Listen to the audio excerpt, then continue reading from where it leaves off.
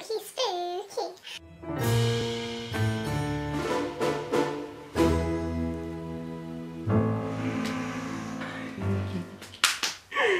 I look crazy. Hello, welcome to my YouTube channel. My name is Jazz and today we're gonna just be spooky because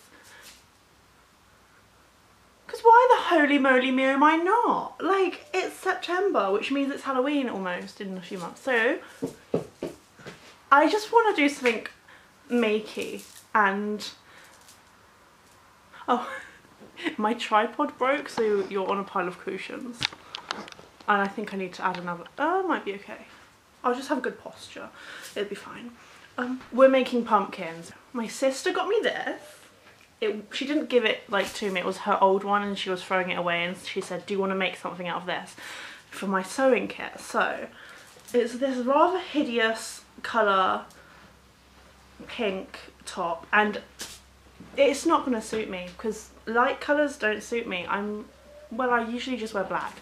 But I will try it on just so we can all laugh at how funny it will be. Anyway, this is going to be my fabric. So, we're going to make pumpkins.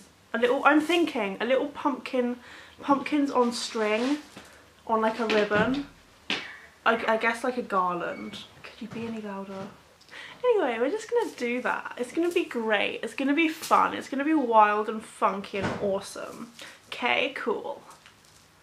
Top. Let's try it on because it will look ridiculous.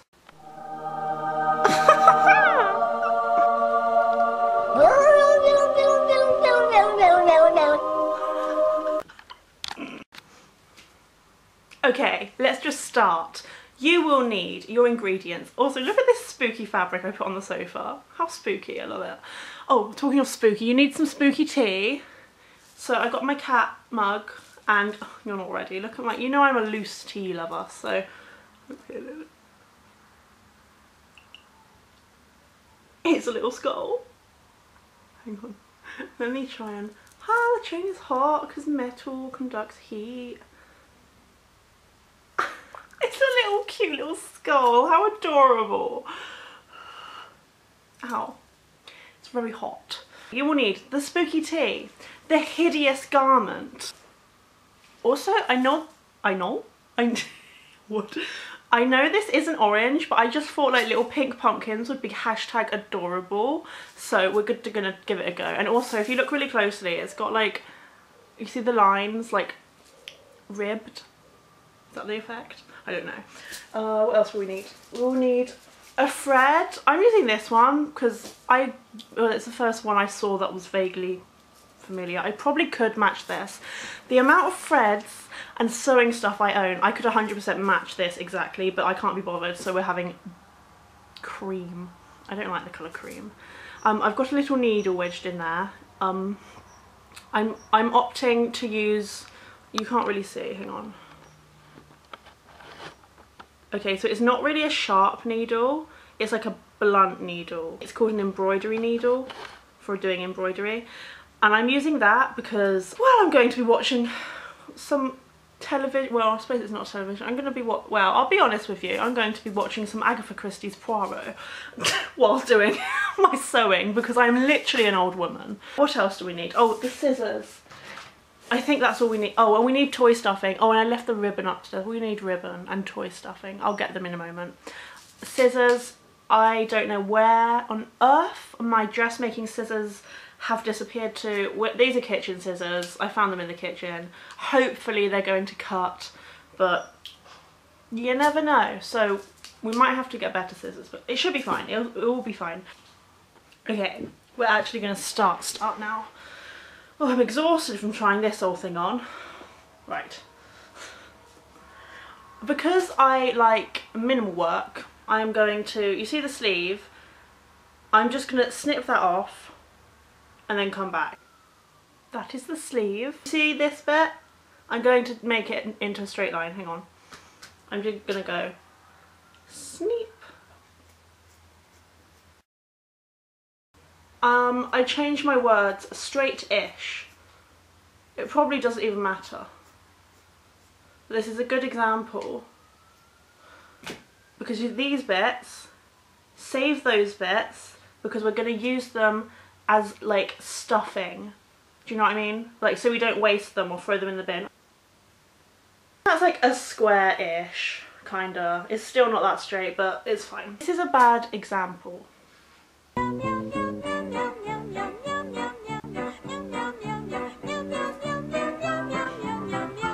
I've shown you with the sleeves because it was less work for me, but with the rest of the top, okay, imagine, okay, this is a cylinder, okay, yeah, kinda.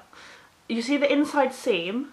Imagine, I'm not going to do it, but imagine if that was cut, you'd have one long rectangle, you understand? I'm just going to make one out of this. This is the bottom of the top. I'm just going to cut here and make a long strip, you understand? Hang on, should I show you? Yeah, I'm going to show you. Okay, I know that's not very straight. However, it doesn't need to be because I like wonky pumpkins. If you're a precise person, you can by all means do it precisely. Okay, now I'm going to cut this into one big long strip. The way I'm going to do that, get one of the ends, slide my scissors in. This is a seam. Okay. Now we have one long strip, you see? Okay. Now out of this one strip, I'm going to fold about that much. It doesn't really matter how much. You just want to make like a long rectangle. Hang on, let me cut this. Okay, I've put you back up here. This is my long rectangle that I was literally just on about. And what we're going to do is long rectangle, fold in half. The two, we're going to sew. It doesn't matter how you sew, just make sure it's sewed. I mean, I can't be bothered to get my machine out and I don't mind hand sewing, so I'm going to get my needle and thread and sew it shut so that it will look like this. You understand? This is the sleeve. So it's like a little bracelet, you see? A little bracelet? Cute. Okay, we're going to do that.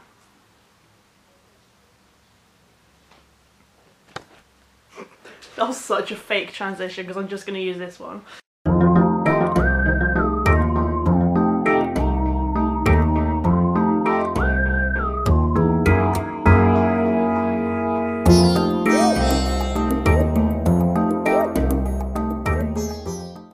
I'm double threading mine. Like, you know what I mean? Is that what it's called? Double thread. I haven't sewn in like over a year. That's so upsetting. I'm basically just doing a running stitch around the top like this. Doesn't have to be neat for mine because I want lots of different shaped pumpkins. Because whenever I go and see pumpkins, like in the supermarket, or hopefully this year I'm going to go to a pumpkin field. Like, what was I saying? No pumpkin looks the same. And when I go pumpkin picking, when I'm about to pick a pumpkin, like to carve or whatever, or to make soup, because I'm going to make a recipe on pumpkin soup this year. I've been meaning to do it for years. In and out, in and... Oh, if you don't know what a running stitch is, you just go in and out and in and out and in and out and in and out until you get back to where you started. I cheat and I scrunch it all up on the needle and then pull it through. But like, that's okay for this. That's what I like about making pumpkin. Well, actually I've never made a pumpkin before. I'm just hoping this is going to work. Oh, you don't forget to tie a knot at the beginning. I probably should have said that at the beginning. Hang on, I've buggered it up. 1 minute. Okay, now I've done a... This keeps getting in the way. I'm gonna hunch. Now I've done my running stitch all the way around the top edge. I'm going to get the needle. I haven't tied it off. And I'm going to pull it taut, and it makes little ruffly things. Can you see? It's like a little hat. I want to put this on my cat right now. I really want it. Where's my cat? Bees! Oh, I can't find her. This will look so cute on my little kittens. Okay, I feel like I'm getting closer and closer. Let's stand back. There we go. So now you've made a little hat for your cat that you can't find. I'm going to tie a knot. Come on, I'm going to attempt to tie a knot. I'm gonna, oh, I can't tie the knot. Okay. If you don't know how to tie a knot, you just go round and then through, but I feel like everyone knows. Okay. This fabric is, it's shinier on one side and matter on the other. So I'm gonna flip mine. So then you've got a little anus. I shouldn't describe it as an anus, hang on. Jade showed me people stick Sharpies up their bottoms, and apparently it's like a trend, but I don't know trends, but like, you do you. Okay, now you've got a pouch. You see? Oh, I have to cut the string, hang on, 1 minute.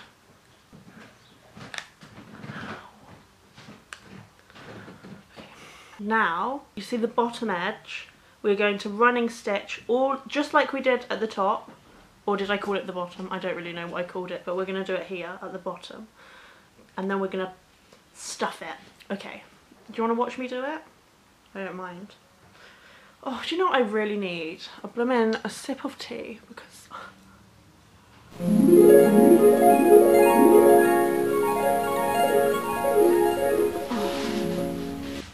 Tea. Oh my god. Tea is the elixir of life, isn't it?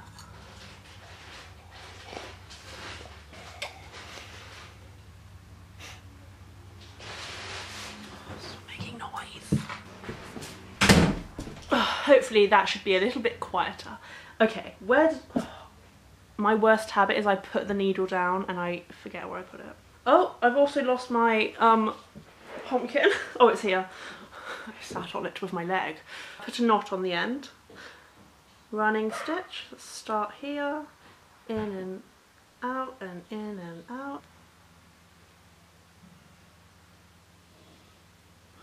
I love sewing because me and my grandma always used to sew together. We still sew together sometimes, but we usually do other stuff. Okay, I've gone all the way around and I'm back. Okay, I dropped it. Now, before we pull it tight to make it ruffled like this, we're going to stuff it with the toy stuffing. This is just super soft toy stuffing and cushion filling. You could literally use anything that looks a bit like that. And you usually need a lot more than you think you do. So I'm going to start with this amount. Aww. Is that okay? Let me test. Ah, it looks like an onion! I love onions. Can you get pink onions? Can you get pink pumpkins? That is the question. I'm going to put a little bit more. Where's the bit from earlier? You can stuff your scrap fabrics in there too.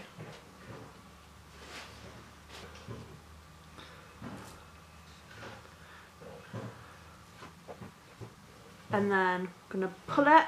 Oh, remove your finger. Tuck it in. Oh, it's becoming pumpkin-y. Okay, and now we tie our knot. What I like to do to tie it off is, you can't really see, but you know the knot you tie at the first, like at the beginning of your running stitch. I like to pull it a bit loose and then knot that end, put it nice and tight after you've pulled it loose, like this. I'm doing it nice and tight and then I tie both ends together. Now we have a pumpkin-esque shape. This same needle and thread, I haven't even cut it off. I'm going to go straight up the bum, but not with a Sharpie. And I'm going to come out the top somewhere. I'm going to take this and I'm going to go round through the bum, at the top, like that.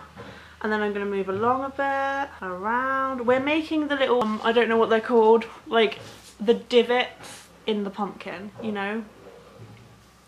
The lines, the butt cracks. Okay, and then we pull, see?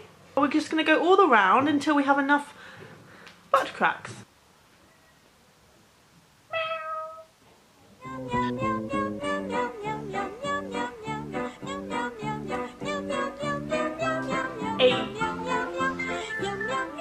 Oh, it's so cute.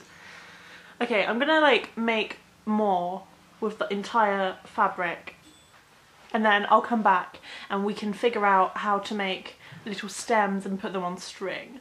My camera's dying, what the heck? Ugh. this, Shiva? Come on, babies. For them, won't you? Now, won't I? Yeah.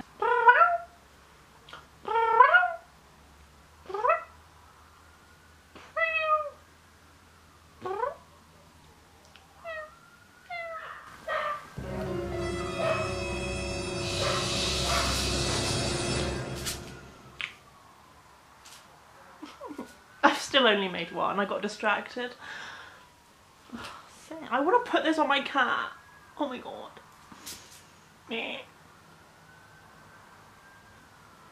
Well, this ship that is not a ship, it is, how you say, a marvel. Yes, Potter. But of course my poor Hastings, he still has the Food poisoning.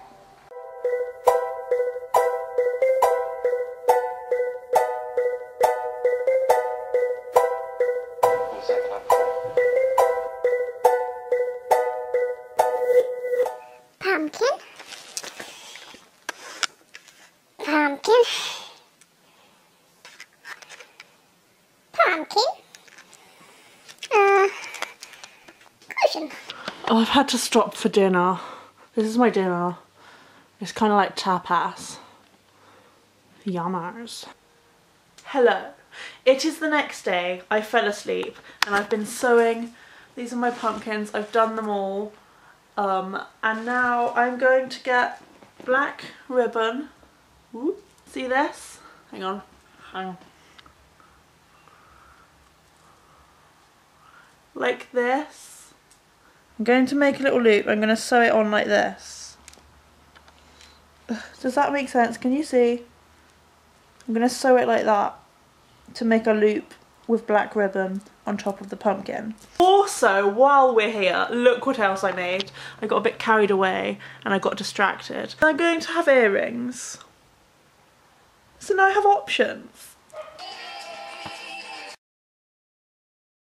They ask you how you are, you just have to say that you're fine when you're not really fine, but you just can't get into it because they would never understand.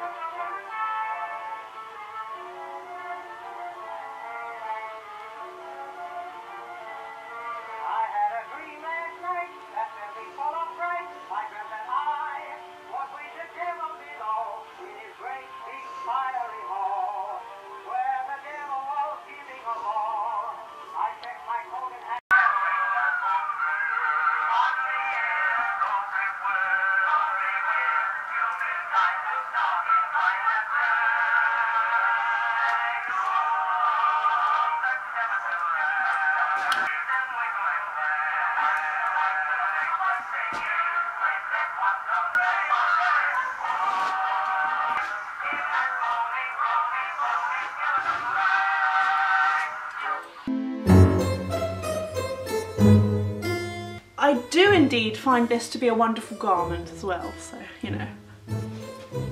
Wow, sassy. Wow, these are like obnoxious, I love it. I'm gonna put my hat back on, it makes me look cool.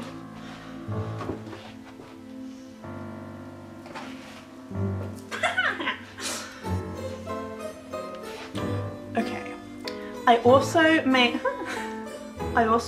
these pumpkin earrings. From the little pumpkins,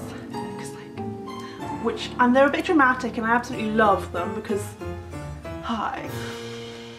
That is the end of this video. I'm about to film another video. Toodaloo!